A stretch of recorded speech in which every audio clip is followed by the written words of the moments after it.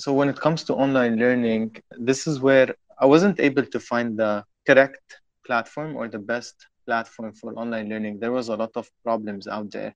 And this is not only from my side. Like, if you look at the statistics, 6 out of 100 learners are finishing these courses. So, like, based on the problems that I was facing and the gaps that I saw, this is where I was interested to go into the edtech industry, make a change, make learning more accessible and more engaging. And this is something that I've been working on for more than 6 years now. And the recognitions and support that we're getting out there for what we're building, feedback from the clients, from the students, awards. Like recently, we got the World Summit Awards winner for our company. So all of these things that are happening are also supporting us and pushing us forward, telling us that this is the right direction that you're moving in. This is a more human-centered platform. This is helping students out there to learn online, to have more accessible education. So this is what's moving us forward when it comes to the edtech industry and the impact that we're having on these learners.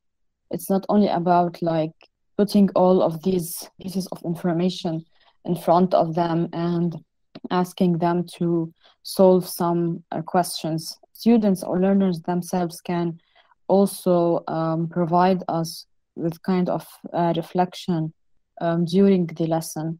So this is one part of what we aim for while teaching online. From our research and experience with students, we see like the online platforms are very stiff and unnatural. And they are created in a way like as learning management systems, like as they are called, like to manage the students. But they're not looking at the student side where I have to think about how the student is learning. So they don't follow a learner-centric approach.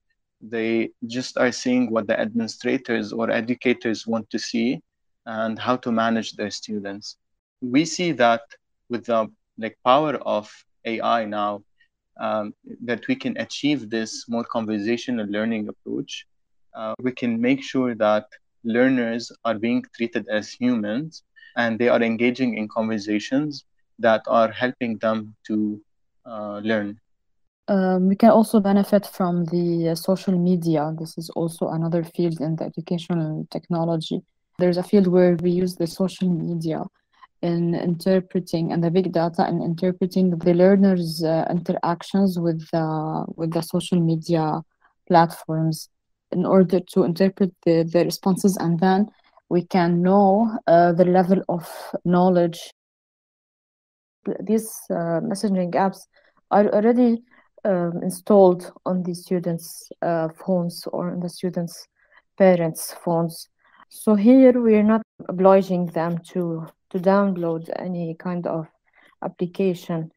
I think these options we are working on in order to allow anyone who doesn't have like good internet connection or a very good or sophisticated device to like to still learn.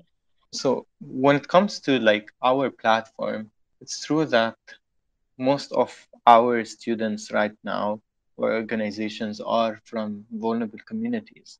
But how we thought about this platform is first we looked at a more human-centered approach. So we looked at the students' behavior right now. Where are they spending their time?